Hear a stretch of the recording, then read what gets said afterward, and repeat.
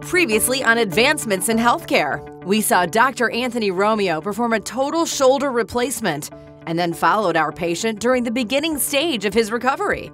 Now at 6 weeks, Paul has the green light to progress to the next phase of recovery.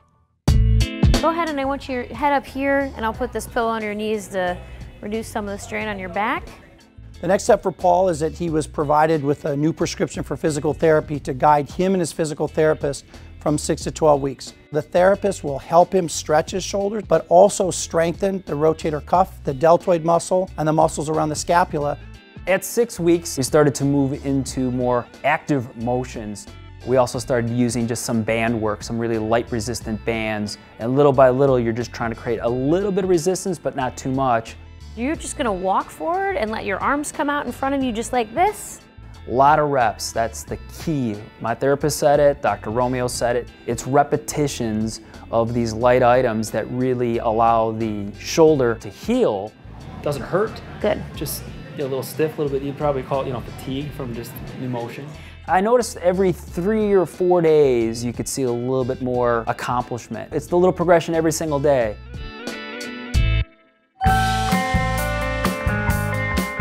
At 3 months, Paul visited Romeo Orthopedics once again so the team could determine if those small progressions have made a difference. And that looks really nice too. So this is really nice motion. Oh, yeah.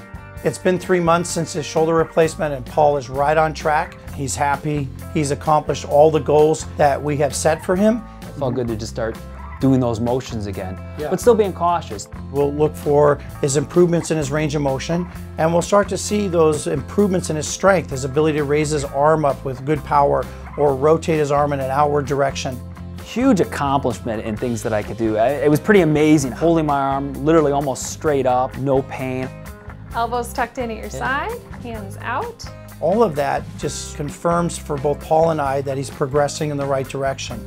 We'll then check his x-rays, and I like to actually show them what's inside their shoulder and then finally go over, okay, now you're at this point, what are we going to do for the next 3 months?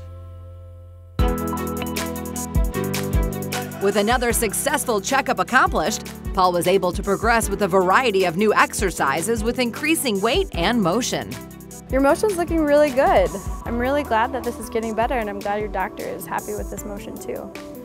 We are encouraging Paul to advance his activities, advance his strengthening, but it has to be a slow, steady progress, understanding that the next set of improvements is going to be over 3 months. And slow on the way back up, just to about here. Good. Now a lot of the therapy I'm doing isn't just resistant bands, now it's actually moving weights. I can see that as each week goes by, it becomes more and more natural, and you can feel some of those old tendencies to come back.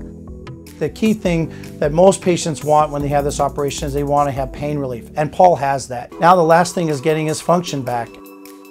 It's been a pleasure to work with him for these first 3 months, and I know over the next 3 months he's going to achieve the goals that both he and I were hoping for before we even performed the procedure. It's really exciting because there's so many things that I didn't think I'd ever be able to do and enjoy, and now I know there's things that I can accomplish. There isn't anything that'll hold me back. Next week on Advancements in Healthcare, we'll come to the end of Paul's shoulder replacement journey and learn the key takeaways of the entire shoulder replacement process. If you're having shoulder or elbow pain or questions about treatment options, visit RomeoOrthopedics.com to find out the best treatment options for you.